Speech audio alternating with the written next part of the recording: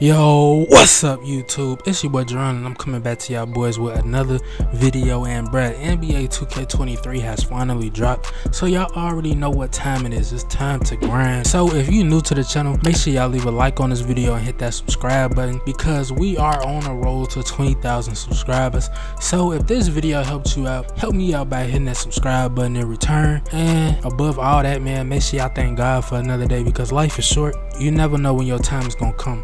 So I encourage y'all to have a real relationship with God, according to how the Bible says have a relationship with God. But with that being said, man, let's get into this video. Now, if you just got on a cruise ship, you see that they moved a whole bunch of stuff around.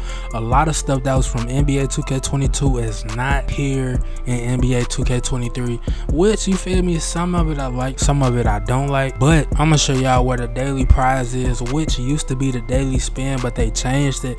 I don't really know if I like this, because I had a method in NBA 2K22 and the past 2Ks. It used to be a strategy on a daily spin where you could get double XP almost every time that you hop up in there.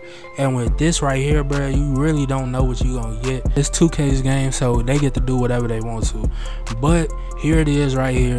So if this video helped you out, make sure y'all leave a like on this video and hit that subscribe button, because like I said at the beginning, we are on the road to 20,000 subscribers. And above all that, like I said, man, thank God for another day, because without God, you wouldn't even be here. So with that being said, man, I'll see y'all boys in the next video.